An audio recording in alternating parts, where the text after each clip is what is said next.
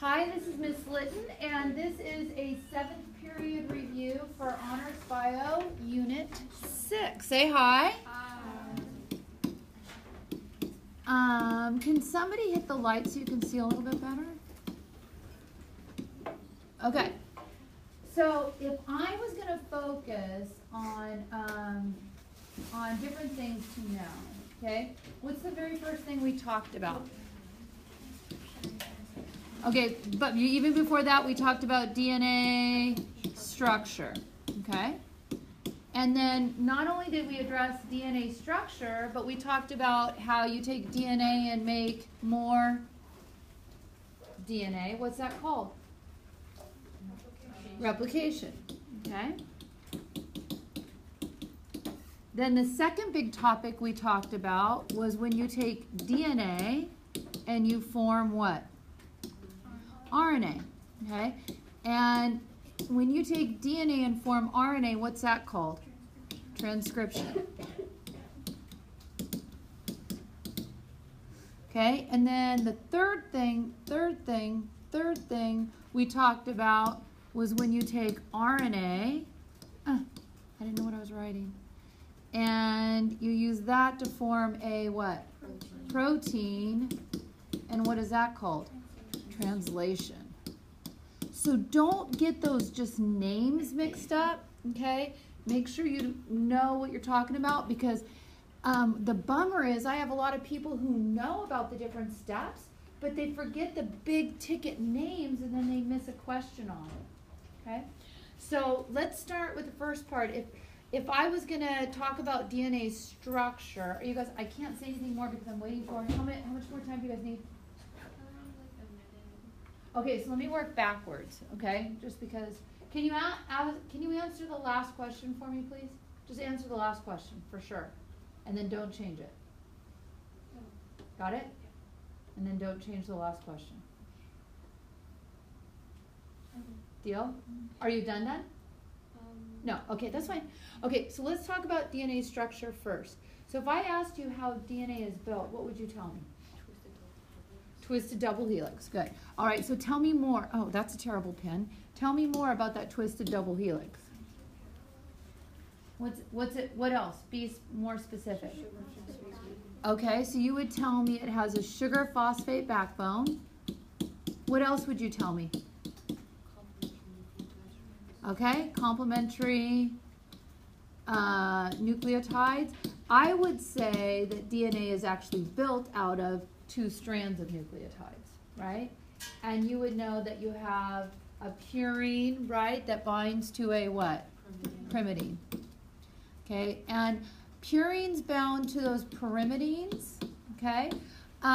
We know how many hydrogen bonds between A and T? 2. And G and C? 3. Okay? What scientist told us that we could expect A with T and G with C? Yeah, Chargaff told us that. What scientist told us that DNA was our hereditary? I don't know if it logged out for a second, I apologize, but we talked about DNA being built out of 2 strands of nucleotides and purines with pyrimidines. And Hershey and Chase were able to identify that DNA was the hereditary material because they labeled the phosphate, which would be part of the DNA, and they labeled the protein, which would be part of the capsid coat on the bacteriophage, and it turns out it was the nucleic acid that went in. Okay? And then when we look at the structure of DNA being a twisted double helix, who came up with that structure again? Watson and Crick. But who did they base that information on? Rosalind Franklin and Maurice Wilkins, right? So they did that about the twisted helical nature of it, and then it had a constant diameter. And who else? What other information did they base that on? Chargaff and with the ATGC. Good. All right. So on your double helix, you want to be able to tell me on the nucleotides how an RNA nucleotide would look different from a DNA nucleotide. Would you know how to do that? So let's break down the we are talking about DNA, but tell me, how is a DNA nucleotide different from an RNA nucleotide? Okay, so DNA has thymine, whereas RNA has what? Uracil. Uracil. Give me another thing. 2 strands, and this has 1 strand. Give me another one. Deoxyribose is the sugar, and this one has ribose. Good. You're welcome. Was there something else, though, difference between DNA and RNA? We know that RNA is made from DNA, right? RNA gets its sequencing of amino acids from the DNA.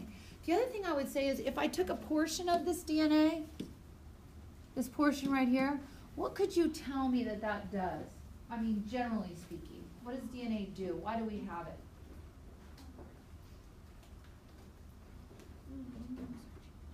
Codes for what? Our proteins. That's the point, right? DNA is our genetic material, and it codes, it's in charge. It's the brain of our cell. It codes for all of our proteins.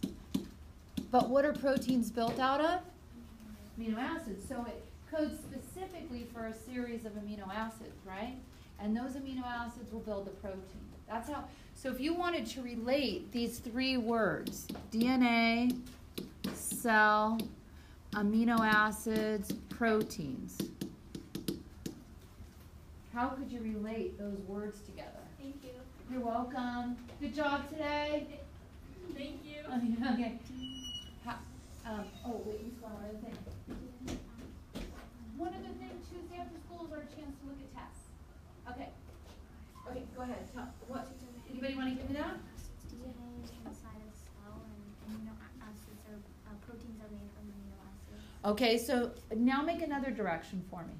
How about the DNA codes for amino acids, which build proteins, which direct the cell and what the cell is going to do. Does that make sense? Yes.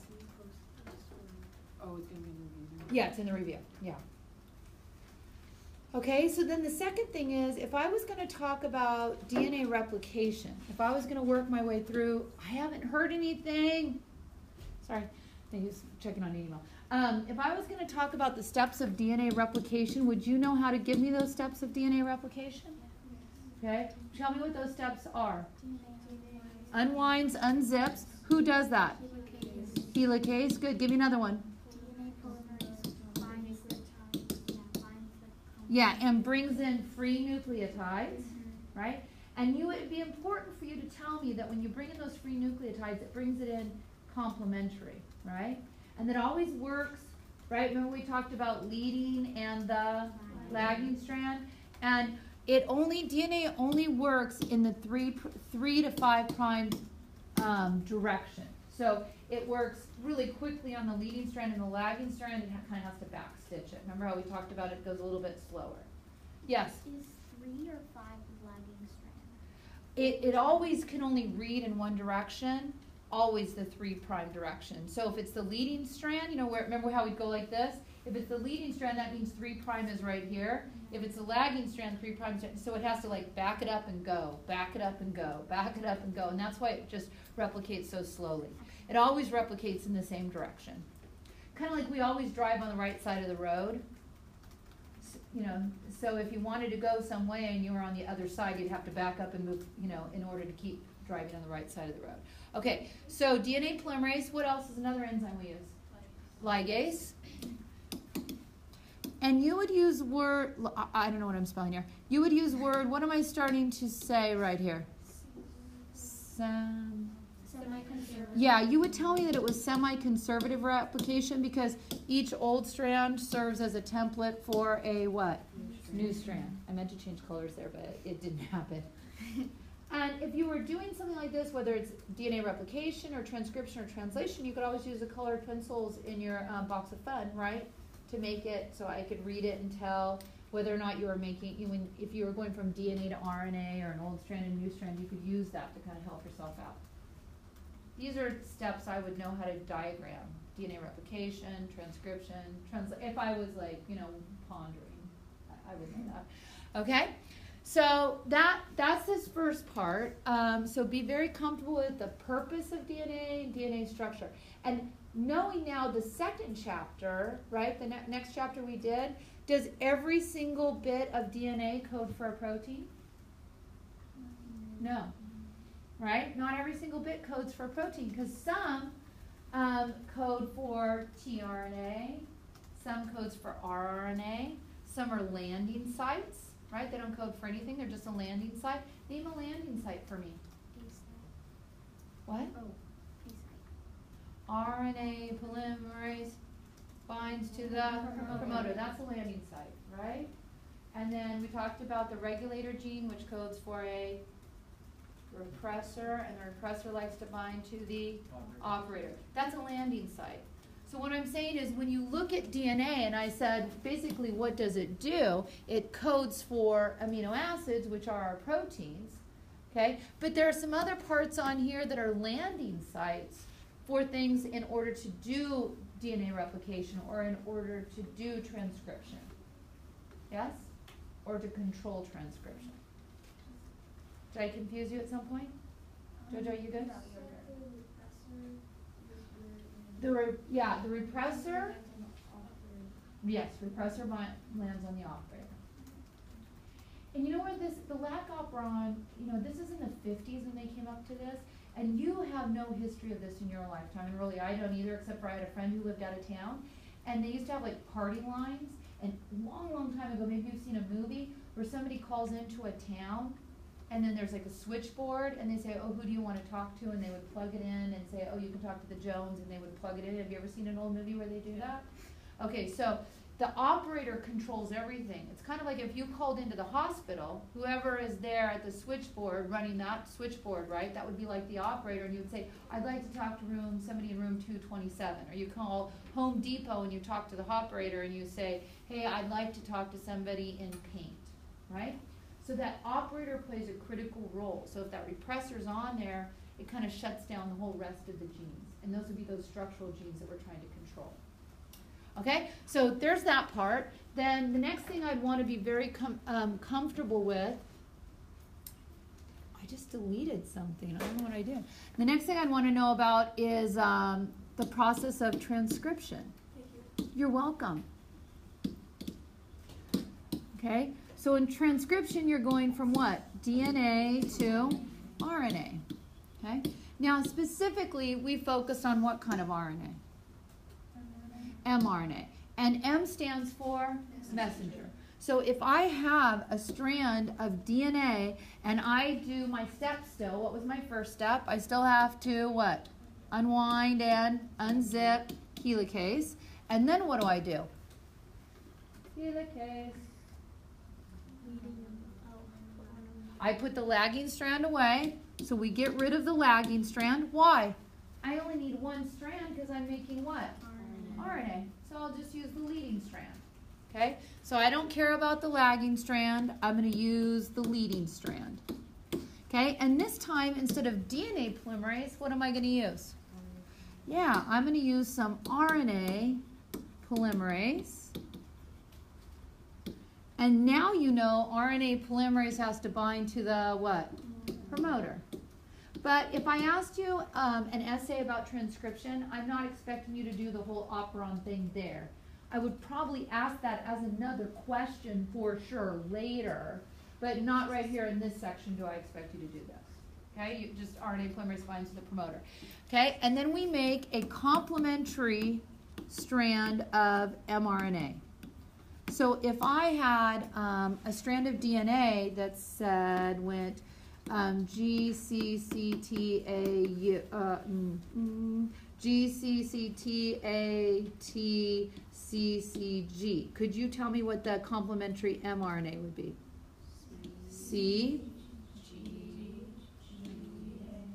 A, because I have A's, right? What is it that I'm missing? Right. So what comes next? U. Yes.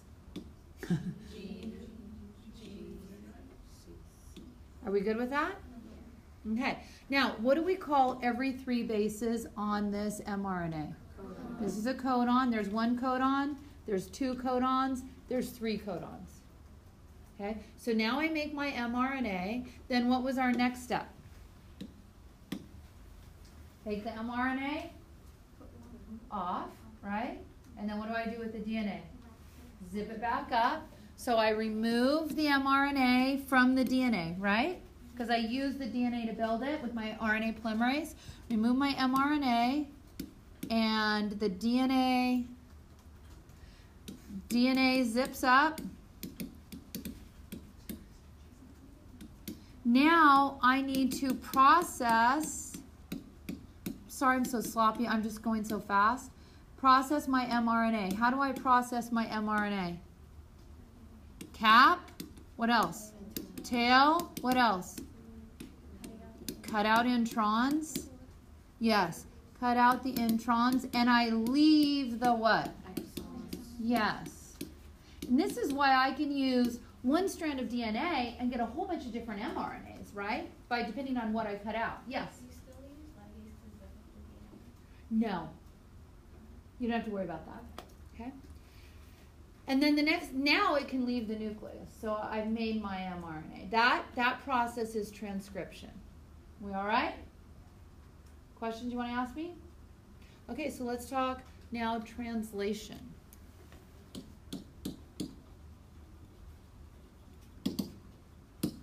Okay? And translation is a really good word to use because I'm translating from a nucleic acid language to a what? Protein language. They're different languages. They use different letters, right? In RNA, I'm talking nucleic acid, right? But when I talk protein, I talk what? Amino acid, right? Amino acid. Do you see how there's two different languages there? When we went from DNA to RNA, it's still the same language. We were just transcribing. You're transcribing right now. I'm saying words, and I'm assuming most of you are typing in English right now. But it is still the same thing. It's English, right? If you were translating it, you'd be listening to my words and then typing in Spanish or something. That would be translation. Okay? So here we are with our translation. We have mRNA. Okay, with its series of bases. It's going to leave the nucleus, right? And it's going to come out. What's the first thing it needs to do if I want to translate it? Before the anticodon, I got to have a workspace. rRNA, that's part of a ribosome. So first, the mRNA hooks up with the small ribosomal unit.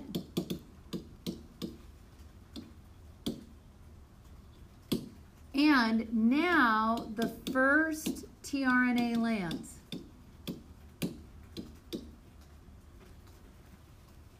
Okay, and remember on our ribosome, okay, we have a small and a large ribosomal subunit, but we have 3 spots.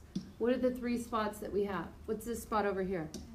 A, and this is P, and this is E, EPA, Environmental Protection Agency, right? Do we still have that in this country? I'm not sure. Okay, anyway, so the first tRNA lands, and it's going to land actually in the P site. The very first one is going to land in the P site. Okay, then first tRNA land in P site. Okay, then number 3, we're going to have not the small ribosomal unit, we're going to hook on the what? Large.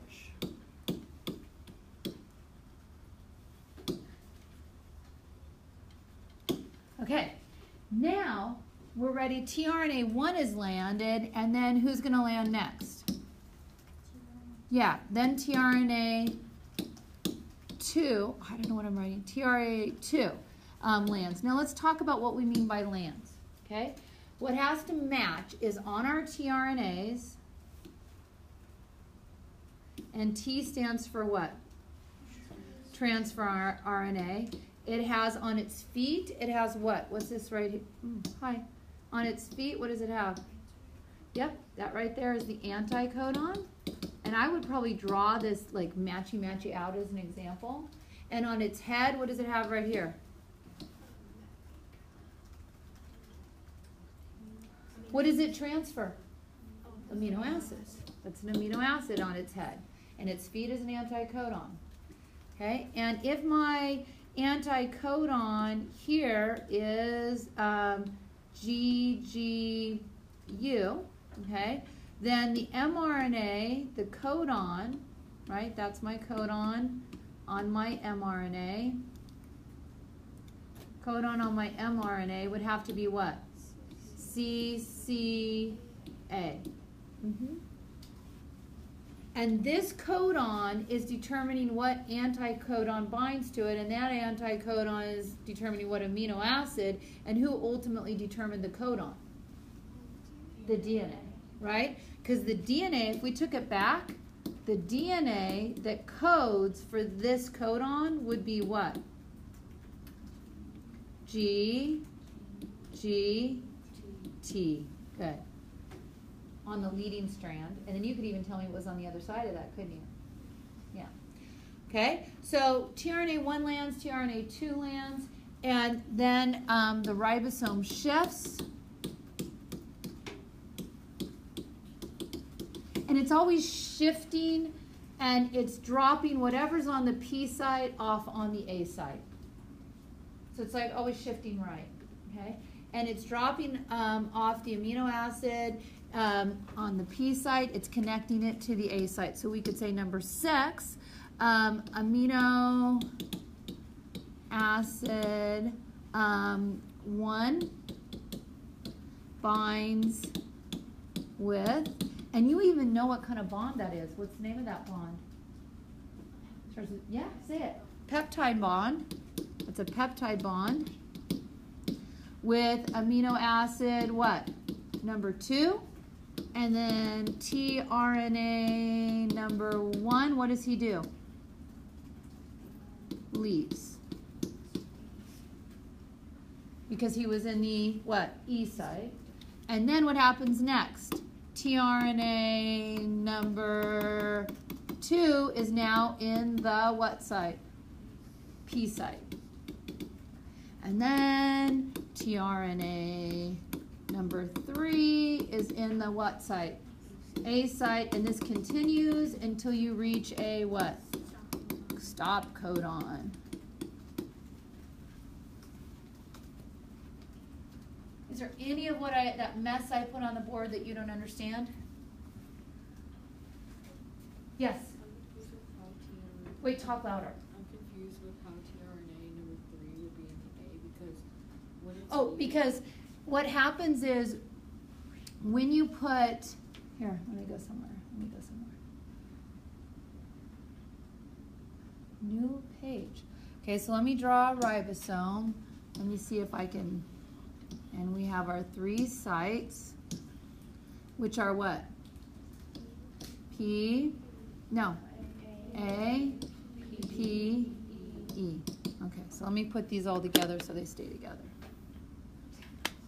Did you see what I was on? I wasn't on that.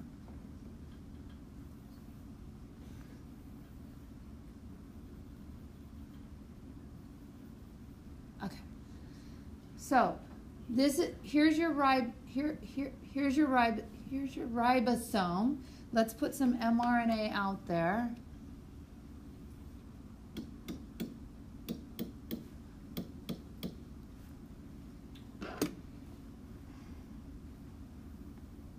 Oh, good. It did stay together. Okay. And now we can bring some tRNAs. So let's make a tRNA. Now let's make another tRNA. Okay. So what happens is the very first tRNA is on the P site, right? Just the first one lands there. But from then on, they land on the A site, right? And so what happens is the ribosome shifts. So here we are. The ribosome shifts once it drops the amino acid off. So now this first tRNA1, the blue one, he's in the exit site, and the guy that just landed is in the what site? P site. And then another one's going to come along, right? Another one, I'm picking up a pen. Another one comes along, and he lands right here. Okay, and then the ribosome, and at this point, this guy's gone, and this blue one got attached on here. okay? And then this ribosome is going to shift again, right? Oh, wait, we're here.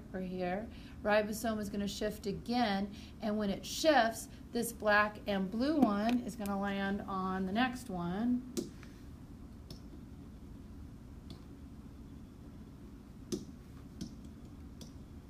Right? And then he's going to be in the E site. And so as it just keeps shifting, it's coming along and ultimately just reading, okay, it's just reading that as the ribosome is moving along, it's just building it until it reaches a codon that says what?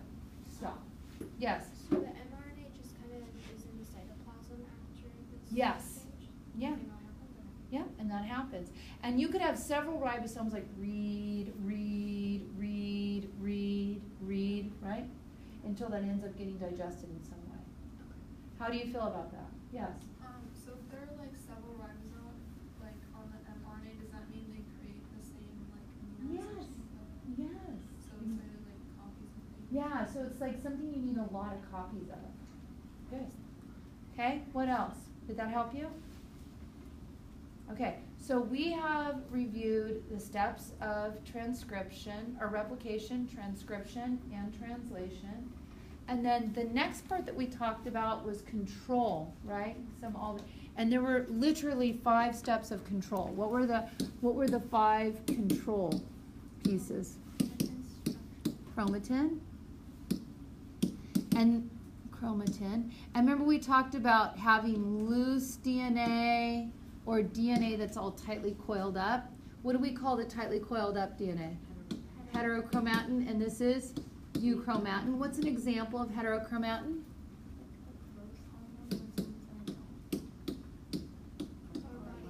Far bodies. Yes, the second X chromosome is a good example of heterochromatin. Stays condensed, like in females it's one or the other, right? Okay, and we saw calico cats, and all that. Okay, so what's the second level of control? Yes, transcriptional control.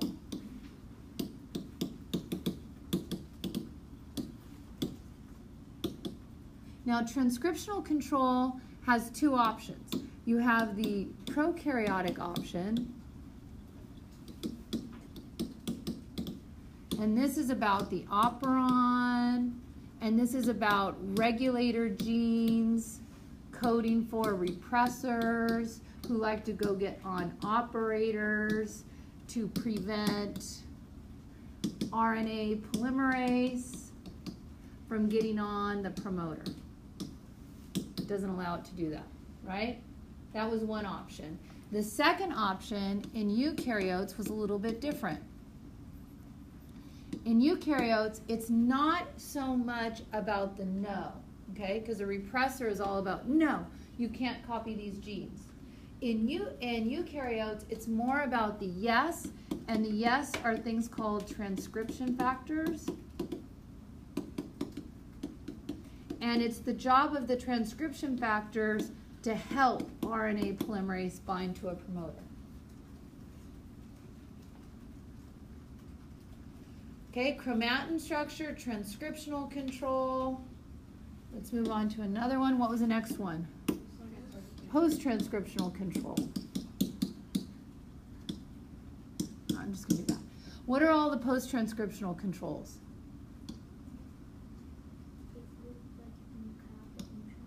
Yes, cap, tail, cut out introns, and the speed that you leave the nucleus. Those are all post-transcriptional levels of control. Okay, give me another one. What is it? Yes, translational. And translational is all about translation. Can you bind with a ribosome? You know, how long are you doing translation? You know, those types of things. Anything that could interfere with translation. I probably talked about in the classes about the small interfering RNAs that can come and bind and make the RNA double-stranded instead of single-stranded. Okay, and then what's the last one? post-transcriptional. No, post-translational. Is that what you said and I just missaid it? I'm sorry. Get it right. Okay, so this has to do primarily with the folding, the important folding of the amino acid chain so that it is a functional protein.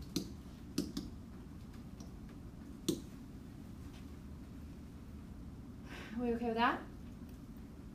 Okay, then when we talked about all these, we really did focus initially on the whole lac operon. So when you talk about the lac operon, let's talk about DNA. So here's DNA. What are some different regions on that DNA? Yes, the regulator genes. Is that what you're going to say? Yeah. And the regulator gene codes for a what? Active repressor. Okay, and this is usually farther upstream and separate from the operon. From here on out, it's operon. Okay, so tell me another part of the operon.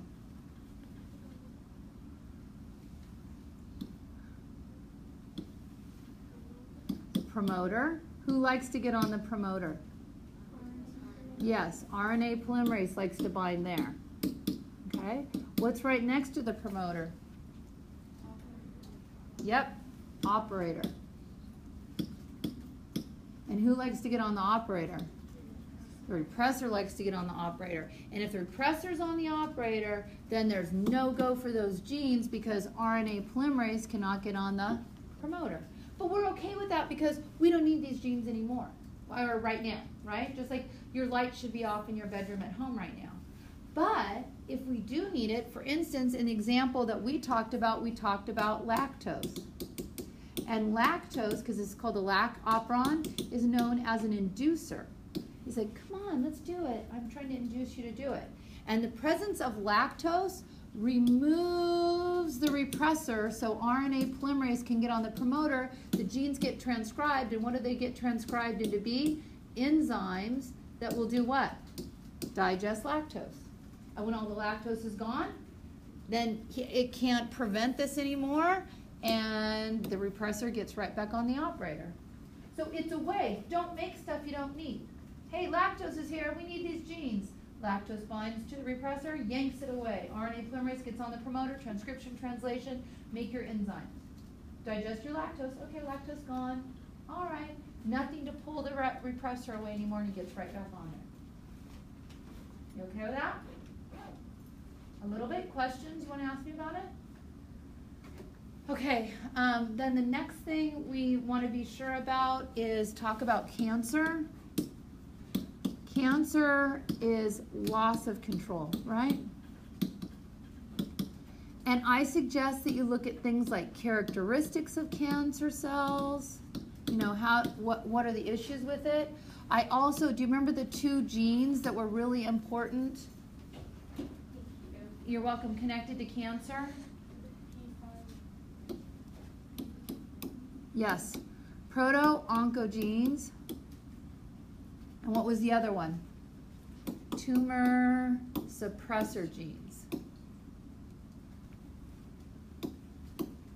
And tumor suppressor genes is the one that we talked about was P53. And that's if you have an out of control cell, they will cause what? Apoptosis.